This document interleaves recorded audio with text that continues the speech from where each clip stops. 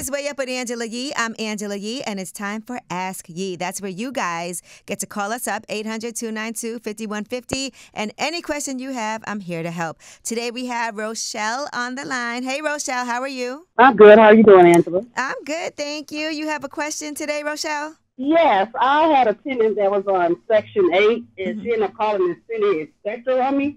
So during the process of the inspection, my foundation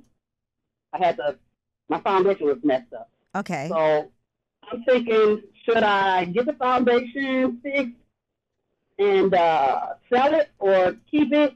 Because I've been having getting bad tenants, so maybe I need to do a different process of how I screen my tenants. I haven't been having any luck with that.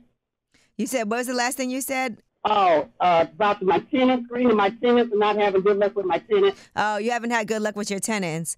Listen, yeah. I understand. I had a situation where I had a tenant who was squatting, not paying the rent, and, just doing all kinds of things, and that could be difficult. And so I think for you, you kind of just have to weigh out the pros and cons. Now, there wouldn't be anything wrong with you seeing have you had your property assessed to see what the value is in it? Not yet, because I want to get the foundation fixed first. I want to get the most I can get out of it before I even try to look at selling it or keeping it, because I'm looking to try to have extra income for retirement. Mm-hmm. Okay. So, and so it is a lot of work.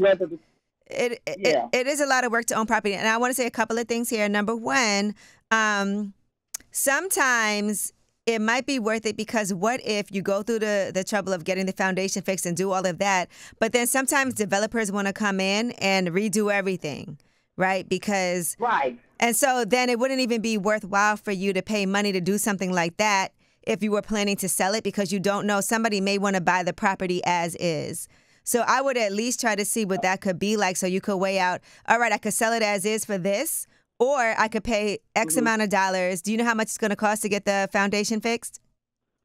About $15,000. Okay. So you can weigh the pros and cons of that, because imagine somebody wants to come in and knock it down and do something new. Then maybe it wouldn't even have been worth it. I'm just saying. I've been having offers. I've been having people offer to buy it from me, so. Right. I don't know which way to go. So it might be worthwhile. Sometimes I think the best thing to do, have you been dealing with a real estate professional? No. I would try to get somebody, and, somebody can come in as a realtor and tell you what your different options are. So you can weigh out, if I sell this as is, I could get this, or I could spend $15,000 to get this fixed, and then you can decide if it's worth the return on investment for you. And sometimes it is. People don't talk about the part of being a landlord that is difficult, dealing with tenants, trying to get things fixed, trying to get things paid for. You said you want to retire. Maybe this is not something that you want to have to deal with, but you also have to think about capital gains, which means that once you sell this property, if it's worth more than what you pay for it, you will have to pay taxes on capital gains unless you're going to move that money into another property. Yeah. So that's why my advice to you, what city are you in?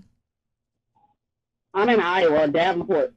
Okay, my advice to you would certainly be to find a great realtor out there who has a good track record, maybe as a recommendation, and that person, you can just kind of get an idea from them of what they think based on the comps in the area the building would be worth, if it would be valuable for you to fix it, or if maybe you should perhaps sell it as is. They might even have clients who are looking for something like that they want to buy, as is, and then you don't have to do anything. Or, you can see what other options are available to you. But I think it's really valuable when you have a property to look at every single angle and then just decide for yourself what's best, instead of just without that information trying to make a decision. Right. Because I don't know what to do. I don't know.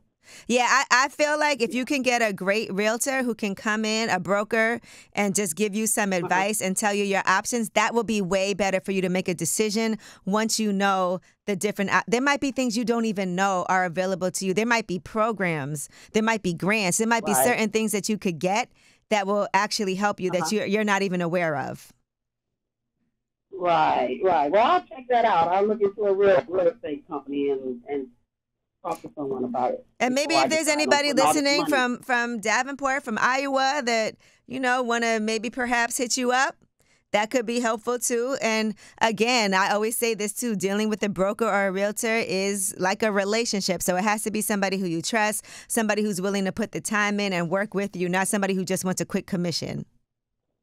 Right. Okay. Thank you. I appreciate your information.